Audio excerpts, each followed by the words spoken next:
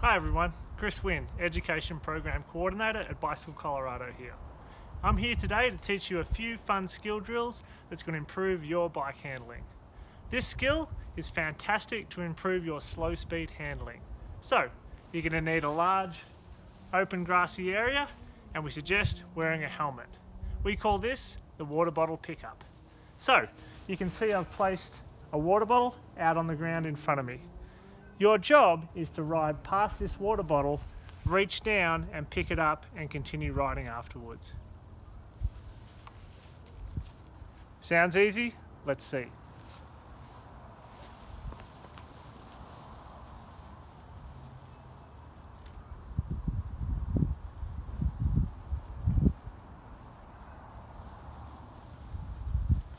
Looks like I still need more practice. Think you've got it down pat? Maybe try a smaller water bottle, or even switch hands. Have fun out there, kids.